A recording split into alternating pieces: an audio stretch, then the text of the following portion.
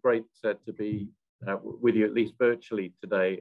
My difficulty in not actually being with you in person is that I'm giving talks in 3 different countries during the day today. So I couldn't be in France and Greece and also in the UK at the same time. But I would love to have been there. This is the photo I took last time I was there at ADVAC, but it's very pleasant here up in York in the north of England as well. So why do we need correlates? Certainly efficacy is enough in vaccine development. If you can show that a vaccine works, then it can be licensed and used on a population. But if you have a correlate of protection, then that does allow bridging to new populations. You can avoid very large scale expensive trials. And it's also very helpful from a regulatory perspective to have an immunological mechanism that correlates with protection. And so there's very good reason to be working on correlates. And we measure those using various different blood tests and then study whether they relate to protection. And this actually is a whole separate discipline, is the approaches to correlating the antibody or T-cell data to the efficacy data. And we won't be able to cover that in detail today, but there's some extremely good papers on that, which I can refer you to. Now, Stanley Plotkin has written very extensively on correlates over many decades, and he's now abandoned this approach that's listed on this page. But it is quite helpful in thinking about the different aspects of correlates that we should be considering. And so we're going to discuss some of these in the next 25 minutes or so. Now, the first principle in thinking about correlates is defining protection. What are we looking for protection against? Is it infection? Is it disease? Is it a cost to the health system? Is it hospitalization? And this is critical because you have to understand what is the correlate telling you, what type of protection is it talking about. And I'm just going to, through the talk today, use a couple of COVID examples as well as from other diseases. So here is some UK data looking at the number of cases of COVID in the UK over the last couple of years. And you can see this extraordinarily high peak of cases on the right-hand side, which is the Omicron variant, which I've highlighted here. Now, this is in a very highly vaccinated population who have had 3 doses of vaccines. And so you look at this slide and you would dismiss this vaccine if you're developing. It looks like the vaccine doesn't work. In fact, this is a combination of RNA and viral vector vaccines used in the UK over the last 12 months. But these individuals, despite having 3 doses, appear not to be protected. And so if you were correlating with infection as your endpoint, you would throw the vaccine out. But then when we look at the correlation against severe disease, or in this case, death, you see that in the most recent huge wave, which is on the right-hand side again, there are actually very few deaths because the vaccines are highly protective against severe disease and death, as Claire Ann was saying in the last talk. And when you take into account that in recent data, between 1/3 and 1/2 of the deaths are incidental, in other words, they're people who died from something else and just happened to have COVID at the same time, it makes you aware that actually the vaccines are amazing in what they're able to deliver. So with this as your endpoint, you see a high correlation between the immune response and protection. And we could look at this with many other vaccines. Varicella, we looked at short-term protection against severe disease. With rotavirus, we look at prevention of hospitalization or severe disease as the protective mechanism that we're interested in trying to define correlates. So it's really important to understand what we're talking about. Is it infection? Is it severe disease, hospitalization, or even death? Now, it's perhaps obvious that there are different ways in which correlates are determined. Certainly levels of passively administered or maternal antibodies that correlate with protection are a very good way of working out what level of antibody do you need to be protected against a disease. And there are lots of studies looking at individuals who have something wrong with their immune system to identify what deficit of the immune response then relates to susceptibility to infection and therefore what might be important in protection. And there are studies looking at individuals in efficacy trials, and we'll talk a bit about that today, looking in cohorts of individuals who are protected, rather than looking at the individual, look at the population, human challenge studies, and extrapolation from animal challenge studies. So all of these might be used to try and work out an immunological mechanism that appears to correlate with protection. Now, the second principle that's really important to raise here is that the mechanism of protection is not necessarily the same as the mechanism of recovery. And there's a lot of confusion around this area, that there's often different mechanisms needed to stop infection or severe disease happening, but there's a different mechanism required to protect. So, for example, in the case of varicella infection, individuals with no antibody at all have exactly the same experience of the illness as those individuals with the normal immune system. So in the context of once you develop chickenpox, those individuals, as long as they have T cells, recover in the same way from the infection as someone with normal antibody levels. So antibody itself is not critical for recovery from infection. But if you have no T cells, then you can't recover from infection. And this, for example, a child with severe HIV developed disseminated varicella infection because no T cell immunity to limit infection. So T cells are required for recovery. But we know that the vaccines protect largely through the production of antibody that actually prevents infection in the first place. So that's not important for recovery if you do get infected, but it's important for the prevention of infection. And the reason for that is if you give, we can see from observations, if you give varicella zoster immunoglobulin or this maternal antibody present, and then infection can be prevented or very much the severity of the inoculum reduced, so that then that can have an action during the incubation period to limit the infection. But then once the infection has started in this later part, it's really T cells that are required. And so in those individuals who have a T cell deficiency, such as in HIV infection, or if the T cell responses are being subdued, as in the late stages of pregnancy, we see very severe chickenpox occurring if primary chickenpox happens. And that is very well described. So here you can see this difference between antibody preventing infection and T cells being critical to limit infection once it's occurred. So the next principle I want to talk about is the challenge dose. And we've seen this, I think all of us in the context of COVID, that in the hospitals, healthcare workers who were otherwise healthy young individuals who should not have got severe disease often did. And this is partly due to the exposure. And it's very well recognized for viral infections that a high dose can overcome immune mechanisms and so result in more severe disease. And even in those with very modest immunity, if they get a low dose, may actually have no infection or a mild infection. And this is one example of this with polio, that these are individuals who had been vaccinated either with the oral polio vaccine or the inactivated polio vaccine. And then if they were challenged with a low dose of oral polio vaccine to look at shedding of the virus in the stool, if you'd had oral polio vaccine, only about 3% of individuals shed the virus in the stool and 30% of the inactivated vaccine individuals.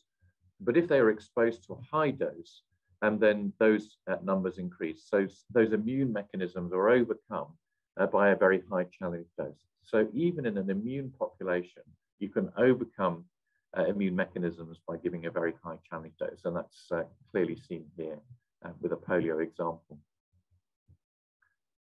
So the next principle to briefly talk about is the that almost all vaccines we use today were developed to protect for antibodies. And that's because it's very straightforward to measure antibodies, and indeed they are critical for prevention of infection. They seem to be our major mechanism, other than the innate immune system, for prevention of infection. So because of that, we've got levels of antibody across multiple different vaccines that are recognized by regulators as correlating with protection. You can see here just a list of some of the vaccines where we have agreed levels that correlate with protection from infection. And these are all antibodies, some of which have been assessed through efficacy trials, some through passive immunization studies to find out what level of antibody is needed for protection. But the situation is much more complicated than you see from these simple antibody correlates, of which have been determined for regulatory purposes, and because the correlate may be relative. So here's a great example with RSV. And so this is an infection which is provides a huge burden of respiratory disease in infancy. And infants have some protection from maternal antibody.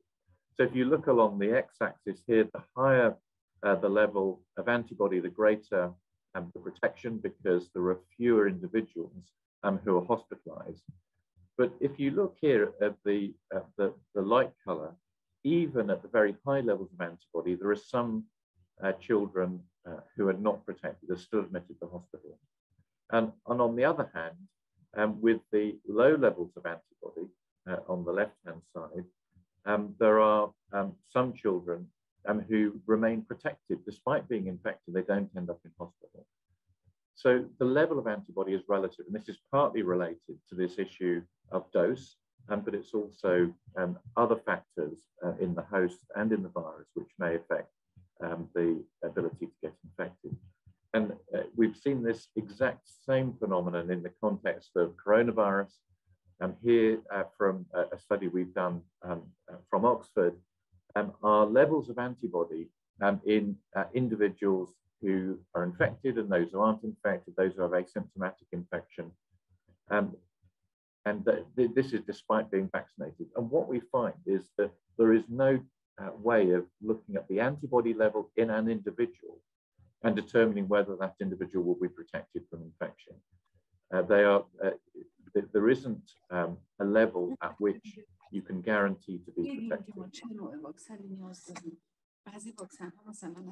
Sorry, did someone have something? Someone saying something? I just got some feedback through the speakers, and apologies.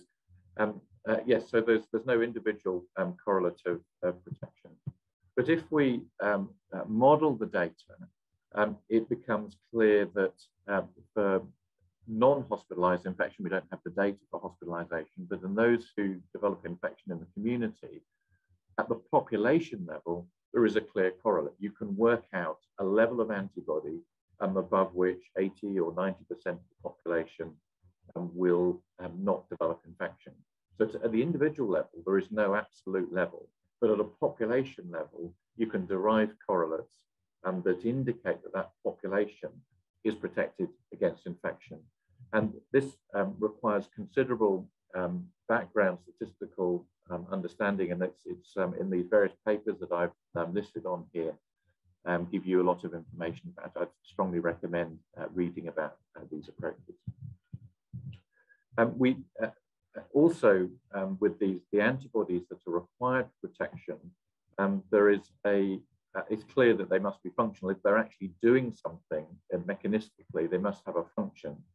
And there's an increasing emphasis from regulators over the last 20 years to demonstrate that antibodies are functional.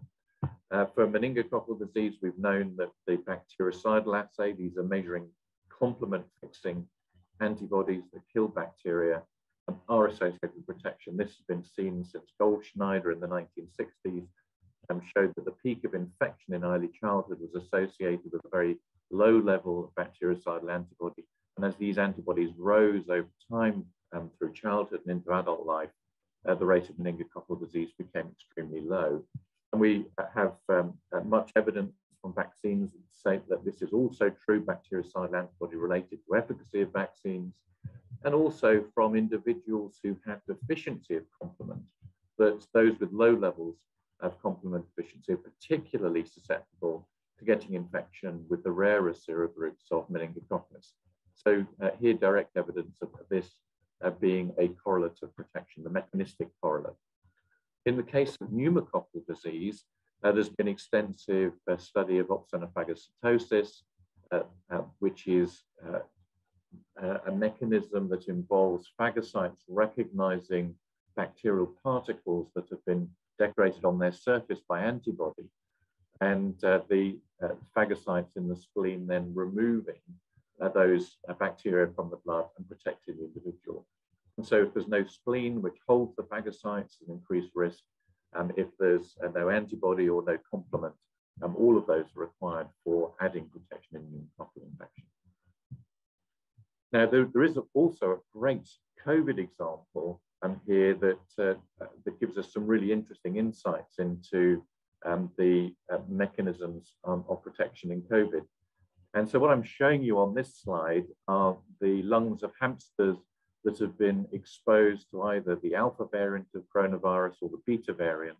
And these are very badly damaged lungs from infection.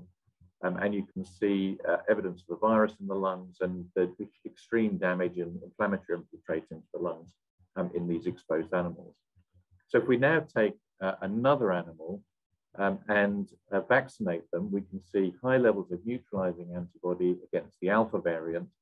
And if we now look at the lungs of those animals, we see that, and unfortunately it's slightly covered up on the way the slide's projecting, but these are completely normal lungs. There's no virus in the lung. So this appears to indicate that the neutralizing antibody is providing protection of these animals against the lower respiratory disease. And so that would fit with what we see in many of the reports.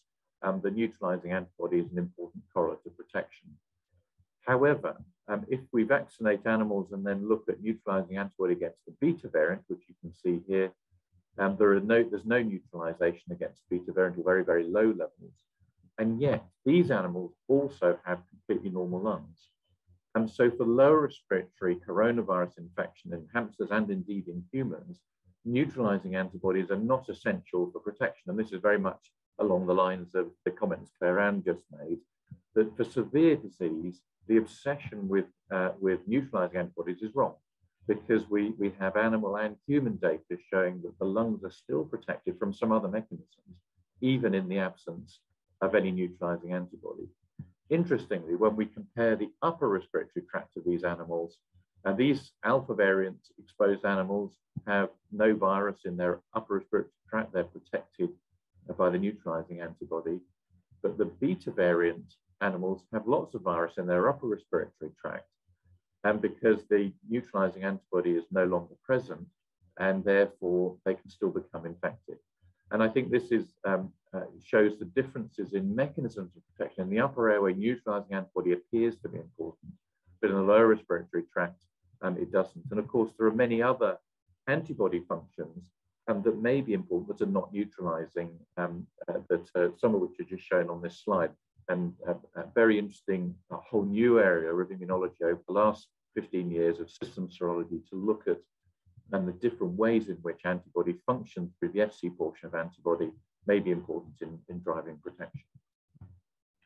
And this is really comes to sort of an associated issue, and which is that there may be many different immune functions which come together to protect individuals in the context of prevention of infection. So I don't want you to focus on this slide. This is just to tell you that I'm going to show you a slide about malaria in a trial which showed with this particular vaccine that there was some protection in Kenyan adults. But they had very detailed immunological analysis of these individuals to try and work out what the correlates of protection was. And if you look each of these circle correlates, so you can see there are many of them, had a significant correlation with protection. And the point of this slide is that incorporated into all of these different plots are antibody measures, levels of B cells, levels of T cells, different types of T cells. And many of those correlated with each other and with protection. And so it may be that there are many different factors in the immune response which are important. We generally only measure one or two of those, but it's a much more complicated picture. And there's examples of this in influenza and other diseases as well. It is important to consider not just the immediate production of immune responses, but also to consider memory as an important component of protection. For example, we know that with hepatitis B, even though the antibody levels wane over time and can completely disappear, the vast majority of people, even decades later, are still protected because they have evidence of memory. And it's the memory response during that long incubation period for hepatitis B, which is sufficient to confer protection, even though the antibody levels have disappeared. I think it's hopefully becoming apparent that almost whatever you do in trying to understand the immune system is much more complicated than you think. One of the problems of trying to simplify things in this way into these principles is that the truth of the immune system is really very much more complicated. Now, if you're going to derive a correlate, then that really should contain the absolute correlate. So it should be measuring something which does relate directly to protection. But one good example here of where this is a bit more complicated is with Hib antibody. The correlate of protection used by regulators is 0.15 micrograms per mil of antibody, which we know that level correlates with protection in a population. Here is an example from my blood. I have a level of antibody of 100 micrograms per mil, so it's way above the correlate of protection. But the avidity of that antibody is very low. And if you look at the function of that antibody, which is thought to be the more precise mechanistic correlate of protection, which is a bactericidal assay, and then the low avidity and the complement binding may be much more important than the absolute level. So even though we have published correlates, they might not in some individuals contain the absolute correlate that's required for protection, because total antibody doesn't tell you about the quality of the antibody that's there. I think for many of our programs that we have for vaccination, herd immunity rather than the direct individual correlate may be much more important. And so here, if you take a group of ADVAC students and introduce a pathogen into the room where you're sitting today, and that pathogen can spread very easily between individuals, eventually striking down a susceptible individual. So that is the normal pattern of infections in a population. With COVID, it was about 1% of individuals, or just under 1%, who were severely affected as the pathogen spread through the population. But if you vaccinate individuals, then that can effectively obstruct the transmission of the pathogen through the population, and the susceptible individuals who are not protected through vaccination can still be protected. And we see this very clearly, for example, with meningococcal disease, where those in the dark blue line who are under 19 years of age were vaccinated, and those over 20 years of age were not vaccinated. And yet, because of the extraordinary ability of the vaccine here to prevent infection as well as disease, the amount of these bacteria in the human population dropped dramatically, so that there was a reduction in disease across all ages, not just in those who've been vaccinated, showing that a large part of the power of the use of these vaccines is through prevention of transmission rather than just through the prevention of infection. So as I was alluding to, sometimes we can't find the absolute correlate, and so we use a surrogate of protection, which I would define as something which is separate from that thing which directly is the mechanism of protection, the absolute correlate. And so it's just related to that. And So the way that I define this is a biomarker that's closely correlated to another marker that's statistically related to and responsible for protection from a disease. So it's one step removed from the correlate. But when you read the literature, this is very complicated because depending on whether you're in the US or in Europe, then you will, or at WHO, there's a different definition of what a surrogate means. So, for example, the European Medicines Agency's definition is actually our definition that we've just been discussing of a correlate. So the surrogate is a predefined antibody concentration correlating with protection. That's the European Medicines Agency definition. So that is not the way that a surrogate is used by the FDA, which is that it's statistically related. And this does make it very confusing. So it's important when you read the literature to make sure you've understood who's writing and what their definition of these terms is. So we've talked almost entirely about antibodies so far. And so I thought it's worth just thinking very briefly about T cells and their relationship. And the problem immediately comes that if you put a table up of many of the vaccines that we use, we have antibody correlates for them, but we have no T cell correlates at all. We know that T cells must be important because they're important in helping B cells in producing antibodies, but we don't have T cell surrogates of infection or correlates of infection. And this is almost certainly because the peripheral blood is a compartment where T cells are transiently present in. They spend more of their time in other tissues than they do in the compartment where we can sample. And so if we could sample lymphoid tissues readily, we may have a better handle on the T cell responses. But also the tools are more complicated for measuring T cell responses. So we have really relatively few examples which would meet high standards statistically or from a regulatory perspective of T cells correlating with protection, although we know that they may be important, certainly as surrogates in helping B cells.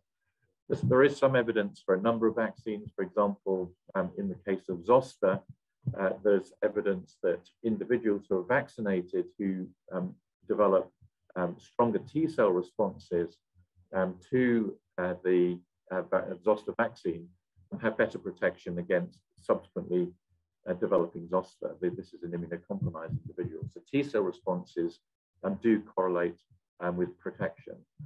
And this comes back to this point we discussed earlier, that T cells are important in limiting infection with zoster. I should just very briefly here, though, point out that some of the more recent evidence with zoster suggests that antibodies may also be playing a role with the zoster vaccine, not just the T cell responses. And so this, I think, just shows the complexity of the system. Coming towards the end of this short travel through correlates, it is clear that we have many more new tools which will allow us to try and develop new correlates or surrogates. We have gene expression. Here's some nice data from the first study, which really showed in which the way genes are switched on in peripheral blood can be used as a predictor of protective immune responses. Here, with the yellow fever vaccine and with influenza vaccine, there were gene expression signatures correlating with the antibodies which correlate with protection. But to come back to the point I was making before about the mechanistic correlates of protection. So this is the perhaps a different way of thinking about this framework that we've been discussing. That there are mechanisms of protection, which may be functional antibodies, it may be that they're T cells that you can see here. But there are many different other mechanisms which are required to get to this, which may be on the pathway, they're pathway correlates, and they may be surrogates where they are types of immune responses which correlate statistically with this mechanism of protection. And there could also be bystander responses, for example, levels of cytokines in the peripheral blood, which tell you something about the strength of the immune response and may still have a statistical correlation with protection. But this framework gives us a way in which we can start investigating some of these other components of the very complex immune response to identify mechanisms of protection and correlations of protection will help with vaccine development. So to conclude, it's really important in developing correlates for new vaccines to understand what your endpoint is, the infection disease, severe disease, hospitalization, and death. We have a lot of information to understand immunity from observations in disease and immunodeficiency and passive immunity, and challenge studies that can help us work out what to pull out of our clinical trials and to try and identify correlates of protection. But I think I've given some insight to the difficulty if really it's a T-cell vaccine. These are really difficult to identify the mechanisms through T cells which are going to be the correlates because of the limited standardization of tests and access to the right cell type. So the good news is if you have an antibody correlate.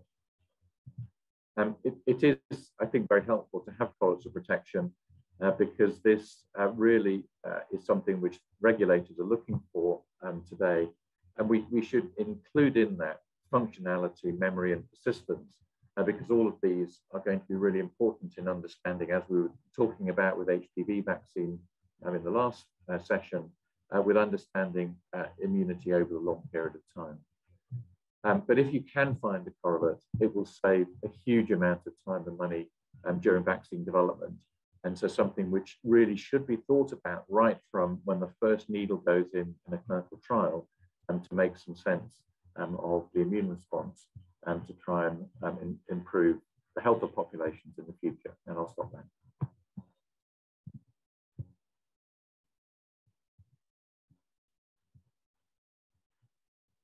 Great. Thanks very much, Andy.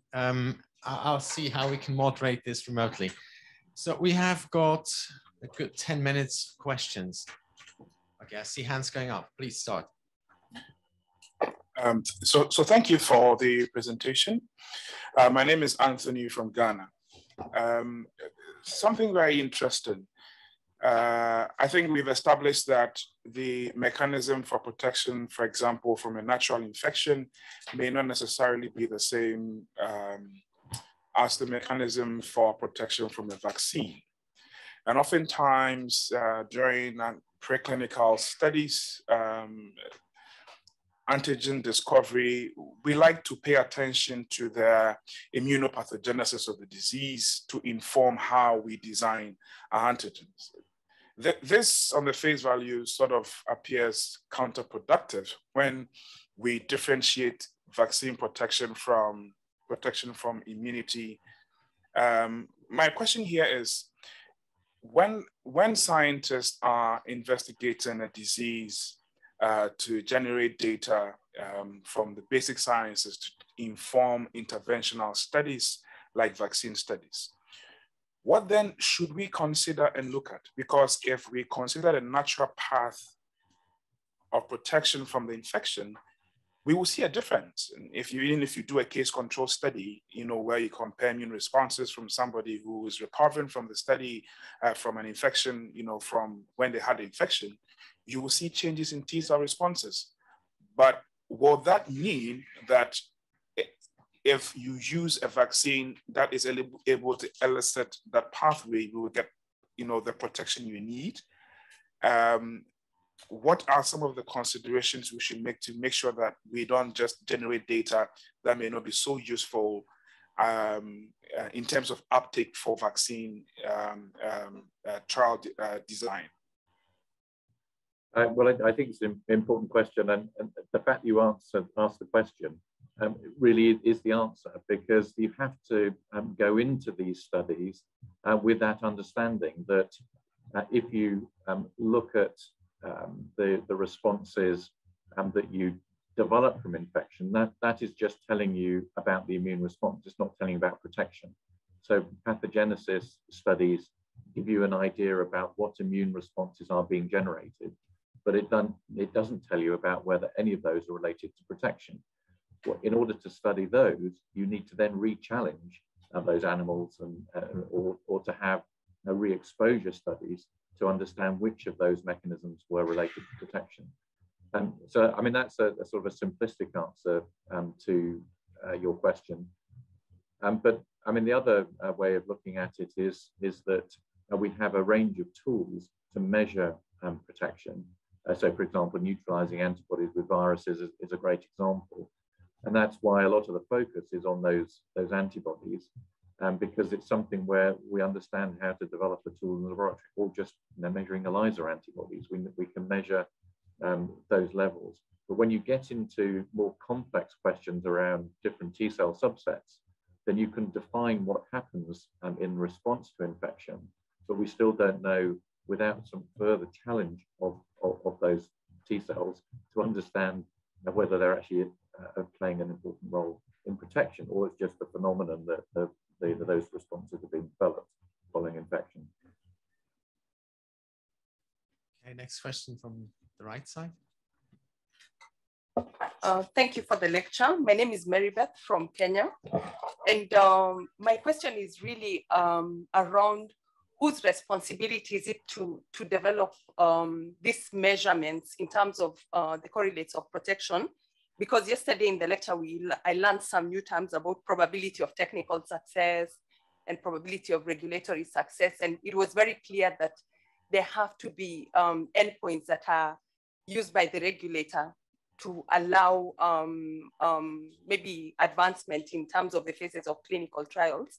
And I'm just wondering who provides those endpoints? Is it the investigators, or is it really the regulator? And I think you mentioned in your slide that at this point, some of the, I think regulators are struggling with correlates of protection. And I know for COVID vaccines, we have used sort of a shorter pathway, and maybe it's not the standard pathway, but whose responsibility is it to develop those indicators or clinical endpoints or whatever endpoints are used to adjudicate the different phases of licensure pathways or even clinical trial pathways? Yeah, it's a very good question. I mean, the reality is that most clinical trials are not set up in a way that you can readily directly derive correlates. I mean, it's a really interesting point, but for example, in the COVID trials, most developers did not take a blood sample after the second dose of their vaccine in everyone in the trial. I mean, some of the trials had 50,000 people in them. And so if you remember, you're waiting for around 150 or 150 people to develop infection in the trial to then be able to measure efficacy. But if you don't have blood samples from those individuals, you can't then go back and derive an individual correlate of protection from the clinical trial. Now, the AstraZeneca vaccine, which we developed, and the Moderna vaccine both had those samples, and so there are published papers on correlates from those studies. But the other developers are not able to derive correlates because you don't have the blood samples to do it. And of course, that's true with many of the vaccines that have been developed over history, is that we don't have the information to do that. So it's largely a developer responsibility in designing the trials to be able to collect the samples that would allow rapid move towards correlates. But usually that, in a normal development cycle, is done in discussion with regulators, showing to them the evidence that it's the right thing to be measuring, and then a lot of work to standardize the assays so that we can believe that when someone applies these correlates, that you get a reproducible result. And in fact, the work on the assays is something which is often the hardest part of all of this, is to actually get something that's reproducible and reliable. So I think it's a partnership between the developers and regulators in doing that. I should also just mention WHO here, because if you look at the pneumococcal vaccine correlates, a lot of the work was coordinated with WHO as well. So it involves standardization people in regulators as well as these other groups.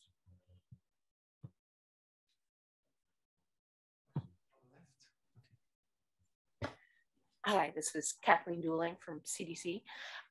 So during the COVID trials, usually the immunologic endpoint was compared to a group that was termed convalescent sera. And in many studies, this was ill-defined and it was difficult to know exactly who those patients are and what their clinical course was. Do you think that there should be some standardization and description of clinical course for convalescent sera? Thank you. I think that's a great question, because I think those studies where there was a group of sera collected sometimes from asymptomatic individuals, sometimes from severe disease, are a very poor way of then defining a control, because as you say, every trial uses a different set of sera. I think what perhaps looking back as an international community, what we got wrong is we should have had a panel of those sera, which everyone was given to use for that standardization. So all the developers were using the same. And for exactly the reasons that you raised, it just made it extremely difficult to do these extrapolations. And there is a publication by Khoury et al. Where they've used data from these standardizations, and to my surprise, see a reasonable correlation with the efficacy data that are then produced from the trials. I think there has to be something wrong in those analyses, because, as you say, the sera that are derived are so different between the different trials, and the endpoints in the trials are also different, which means that it shouldn't work, but it does seem to in the analysis that they've done. Please. My name is Elke from Switzerland. I have a question. If you were asked by regulators to evaluate cell-mediated immune response of your vaccine in a clinical trial, how would you do that? Well, fortunately, at the moment, regulators, when they do ask for that, and they have been doing for the COVID vaccines, but they're asking for supporting data to show that there are T-cell responses. And my view is that it would be best to be doing assays which are easiest to standardize. And so, for example, T-cell ELISpots, gamma interferon ELISpots are relatively easy to standardize. But once you move into flow cytometry assays, most use of those, whether it's the observophagocytosis assay for a pneumococcal vaccine or T-cell assays, it's very hard to get consistent results across laboratories in doing that. So I would try very hard to avoid agreeing anything with the regulator that was difficult to actually make reproducible. But also with things like intracellular cytokine staining, I think we just don't know what it means. I mean, you can show different patterns of T-cell responses, but we don't know what we're trying to get in order to have a vaccine which is good. So I think having evidence there's a T-cell response is probably important, but we don't know what the right response is. Thank you.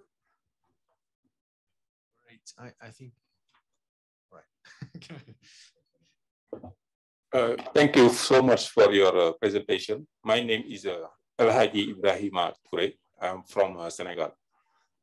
My question is, as a regulator, which definition can we use when we evaluate protocol research or marketing authorization dossier? Sorry, so just ask the question again.